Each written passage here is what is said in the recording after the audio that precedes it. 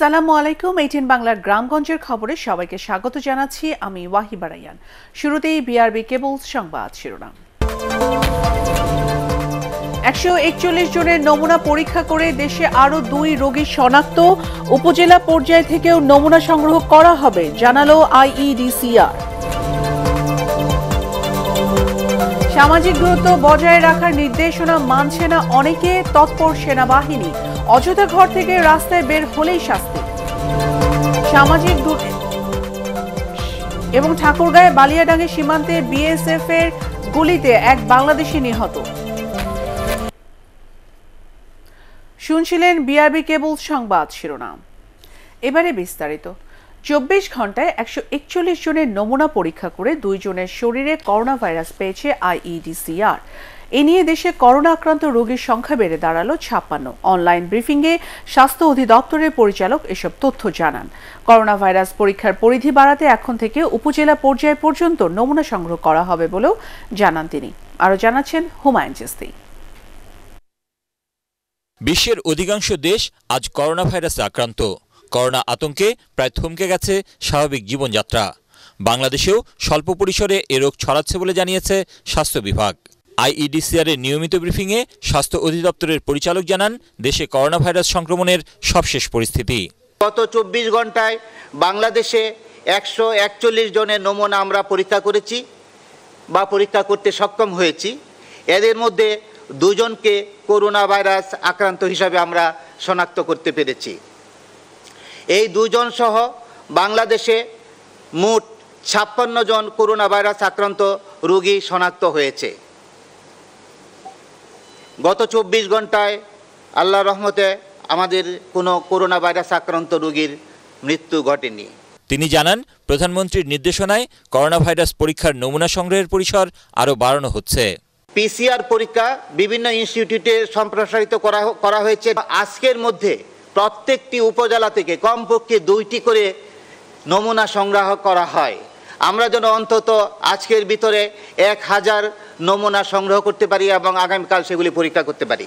ব্রিফিংয়ে CMSDর পরিচালক জানান, বিদেশ থেকে আমদানি না করে স্থানীয়ভাবে PPE ও মাস্ক তৈরি করে তা সারা দেশে সরবরাহ করা হচ্ছে।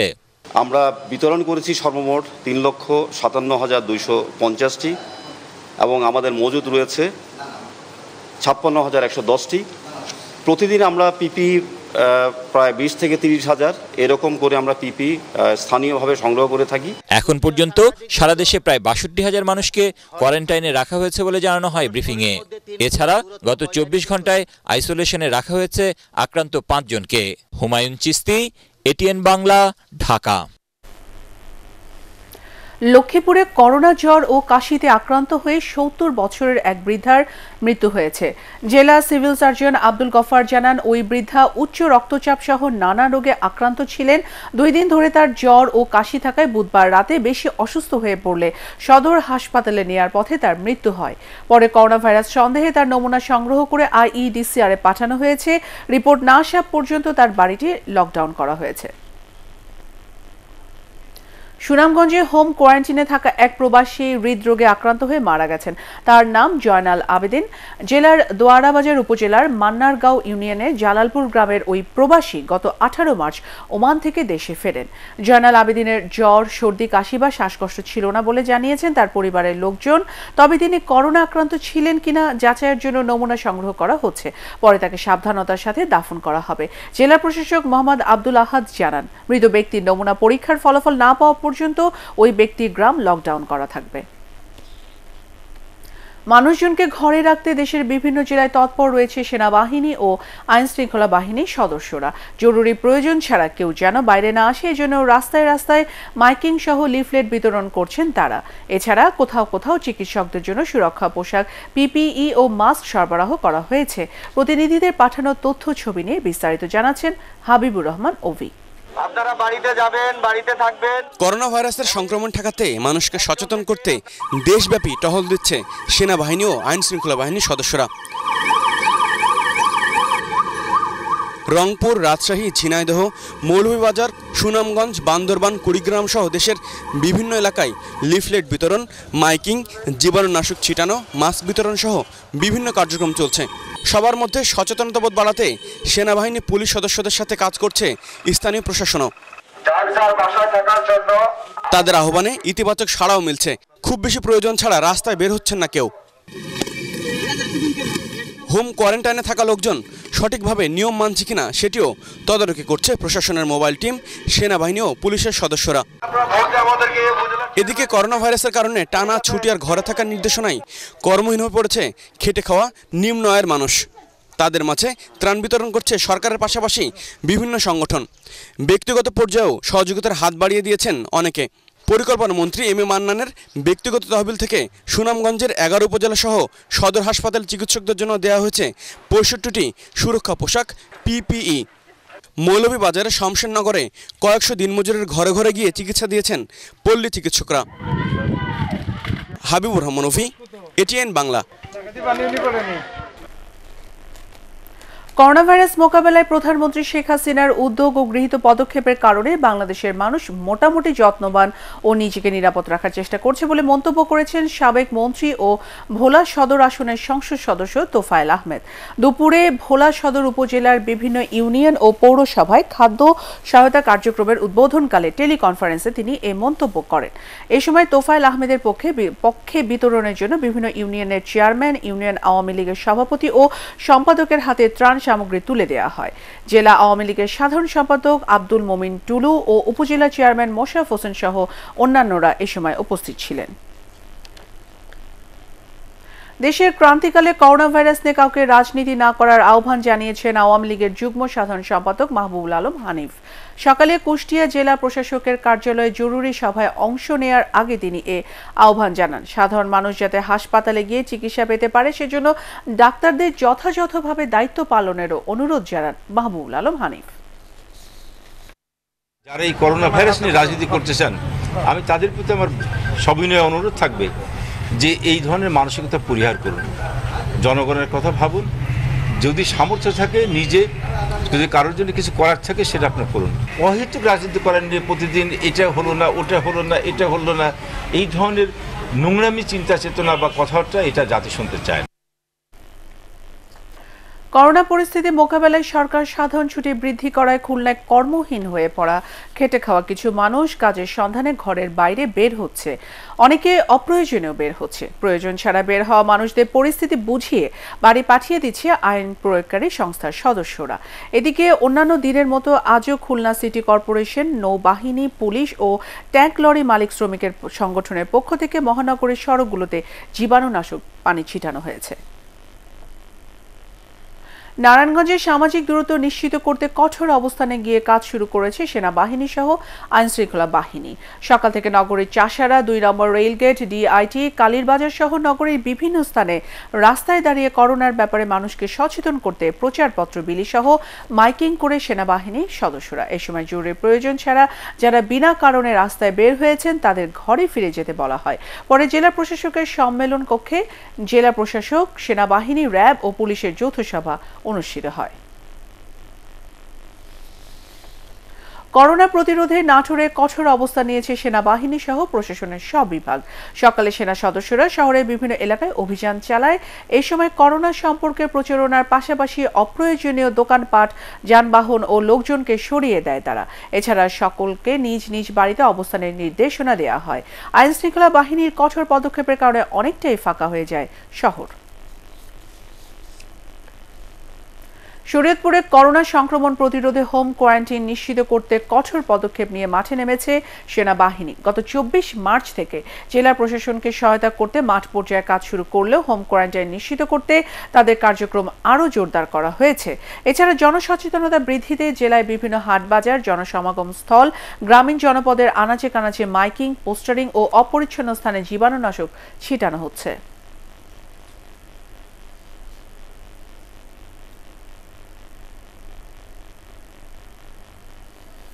হবিগঞ্জে করোনা ভাইরাসকে ঘিরে সামাজিক দূরত্ব সহ কোনো নিয়ম মানছেন না সাধারণ মানুষ।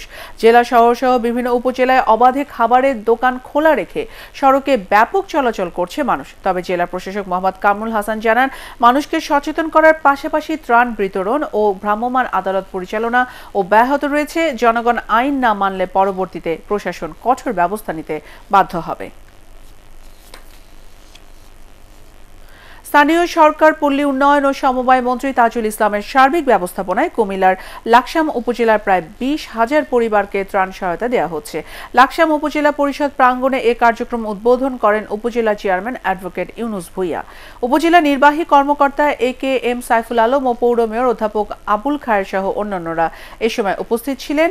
লাকসাম উপজেলা পরিষদের ভাইস চেয়ারম্যান মোহাম্মদ আলী জানান, এ কর্মসূচির আওতায় প্রতি পরিবারের জন্য 10 কেজি করে চাল, 4 কেজি আটা, 1.5 কেজি আলু, 1 কেজি মসুর ডাল, পেঁয়াজ ও সয়াবিন তেল এবং সাবান দেওয়া হচ্ছে।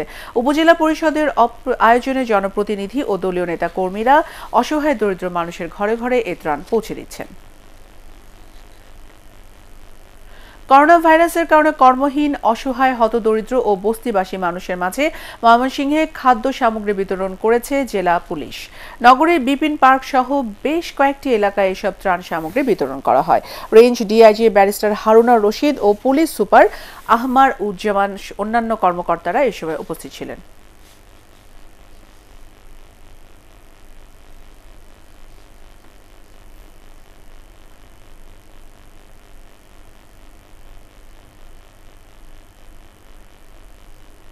করোনা ভাইরাসের কারণে সাভারের আশুলিয়া ইউনিয়নের বিভিন্ন গ্রামে কর্মহীন হয়ে পড়া প্রায় 5,000 অসহায় ও দুস্থ মানুষের মাঝে ত্রাণ সামগ্রী বিতরণ করা হয়েছে।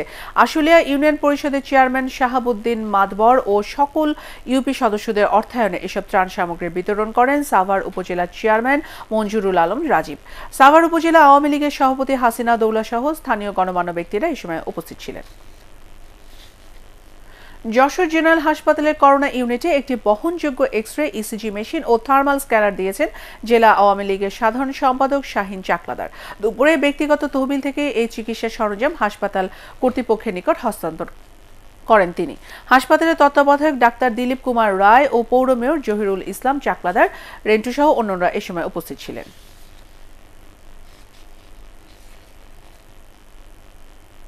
করোনা ভাইরাস মোকাবেলায় আওয়ামী লীগের সভাপতি মণ্ডলীর সদস্য ও সাবেক সংসদ সদস্য আব্দুর রহমানের পক্ষ থেকে ফরিদপুরের মধুখালী উপজেলার খাদ্য সামগ্রী বিতরণ করা হয়েছে। মধুখালীর গাজনা ইউনিয়নের বেলেশ্বর বাজার সরকারি প্রাথমিক বিদ্যালয় মাঠে আব্দুর রহমানের পক্ষে 500 পরিবারের মাঝে নিত্য প্রয়োজনীয় খাদ্য উপকরণ বিতরণ করা হয়। মধুখালী পৌর মেয়র মোর্শেদ রহমান লিমন, উপজেলা ভাইস চেয়ারম্যান মুরাদুজ্জামান মুরাদ, আওয়ামী লীগের উপকমিটির সাবেক সদস্য রইস উদ্দিন ফকির দুস্থদের হাতে এসব সামগ্রী তুলে দেয়।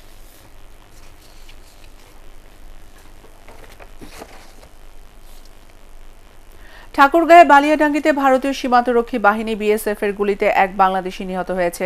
তার নাম জয়নাল আবেদিন। ভোরে উপজেলার চোষপাড়া সীমান্তে ঘটনা ঘটে। উপজেলার বড় পলাশবাড়ি ইউনিয়নের চেয়ারম্যান আমিনুল ইসলাম জানান, জয়নাল বিয়ে করেছে ভারতের পাঞ্জিপাড়া গ্রামে। সে চোষপাড়া সীমান্ত দিয়ে শ্বশুরবাড়িতে যাতায়াত করত। ভোরবেলা শ্বশুরবাড়ি যাওয়ার সময় ভারতের 171 বিএসএফ এর চাকুলগড় ক্যাম্পের টহলরত বিএসএফ জওয়ানরা তাকে লক্ষ্য করে গুলি ছুড়লে ঘটনাস্থলে তার মৃত্যু হয়। পরে তার লাশ তুলে নিয়ে যায় বিএসএফ। এ ব্যাপারে বিএসএফকে চিঠি দেওয়া হয়েছে বলে জানিয়েছেন ঠাকুরগাঁ 50 বিজিবি ব্যাটালিয়নের অধিনায়ক লেফটেন্যান্ট কর্নেল শহীদুল ইসলাম। নওগাঁর পত্নীতলা ও আত্রায়ে পুলিশের সাথে বন্দুকযুদ্ধে 2 সন্ত্রাসী নিহত হয়েছে। ঘটনাস্থল থেকে উদ্ধার করা হয় অস্ত্র ও গুলি। পুলিশ জানায়, আত্রায়ের শীর্ষ সন্ত্রাসী মিনহাজুল ইসলামকে শিকদারকে গ্রেফতারের পর অস্ত্র উদ্ধারের জন্য ভোরে তিলাবাদুরি গ্রামে অভিযান যায় পুলিশ। এই সময় দুপক্ষের মধ্যে গুলি বিনিময়ে মিনহাজ নিহত হয়। ঘটনাস্থল থেকে উদ্ধার করা হয় একটি পিস্তল, 2টি ম্যাগাজিন ও 4টি গুলি। অন্যদিকে পত্নীতলার দিবরদিঘি এলাকায় মাদক উদ্ধার করতে গিয়ে বন্দুকযুদ্ধে নিহত হয় জাহিদুল ইসলাম নামে আরেকজন। এর মধ্যে মিনহাজ 4টি হত্যা সহ একাধিক মামলার আসামি ও জাহিদের বিরুদ্ধে থানায় 12টি মামলা রয়েছে বলে জানায় পুলিশ। কাজ করার পর্যাপ্ত পোশাক ও নিরাপত্তা না পেয়ে কর্মবিরতি পালন করেছেন রাজবাড়ী পৌরসভার পরিচ্ছন্ন কর্মীরা। গতকাল থেকে তারা এই কর্মবিরতি পালন করছেন। পৌরসভার কর্মরত পরিচ্ছন্ন কর্মীরা জানান তারা ঝুঁকিপূর্ণ কাজ করেন। এ কাজের মাধ্যমে করোনা ভাইরাস তাদের সহ পরিবারকে সংক্রমিত করতে পারে, কিন্তু কাজ করার মতো কোনো নিরাপদ পোশাক তাদের নেই। তবে দ্রুতই তাদের দাবি পূরণ করা হবে বলে জানিয়েছেন রাজবাড়ী পৌরসভার প্যানেল মেয়র শেখর চক্রবর্তী। দেশে করোনা ভাইরাস সংক্রমণের বিস্তার রোধকল্পে ৩ পার্বত্য জেলার ক্ষুদ্র নৃগোষ্ঠীর সামাজিক উৎসব বৈশাখী ও পহেলা বৈশাখ বাংলা নববর্ষের সকল ধরনের অনুষ্ঠান ও কার্যক্রম স্থগিত ঘোষণা করেছে সরকার। মন্ত্রিপরিষদ বিভাগ এই ঘোষণার কথা জানিয়ে গতকাল এক পত্রে আদেশ কার্যকর করার কথা জানিয়েছে। রাঙ্গামাটি জেলা প্রশাসন সূত্রে জানা গেছে, মন্ত্রিপরিষদ বিভাগ থেকে জারি করা এ পত্রাদেশে দেশের মাঠ পর্যায়ে সকল কর্মকর্তাদের কার্যকর করার কথা বলা হয়েছে। নড়াইলে একটি পরিবারকে তাদের বসত ভিটা থেকে উচ্ছেদে একের পর এক ঘর দরজা জ্বালিয়ে দেওয়ার অভিযোগ পাওয়া গেছে। সদর উপজেলার কামাল প্রতাপ গ্রামে মঙ্গলবার গভীর রাতে দুর্বৃত্তদের দেয়া আগুনে বাবু কাজী নামে ওই কৃষকের সর্বশেষ গোয়াল ঘরটি পুড়ে ছাই হয়ে গেছে। এই নিয়ে গত 15 দিনে ওই পরিবারটির মোট 4টি ঘর জ্বালিয়ে দেওয়া হলো। একটি হত্যাকাণ্ডের জেরে পরিবারটিকে গ্রাম ছাড়া করতে প্রতিপক্ষের এমন পৈশাচিকতা বলে অভিযোগ করে ভুক্তভোগীরা। এই বিষয়ে অভিযোগ পেলে ব্যবস্থা নেওয়া হবে বলে জানিয়েছে পুলিশ।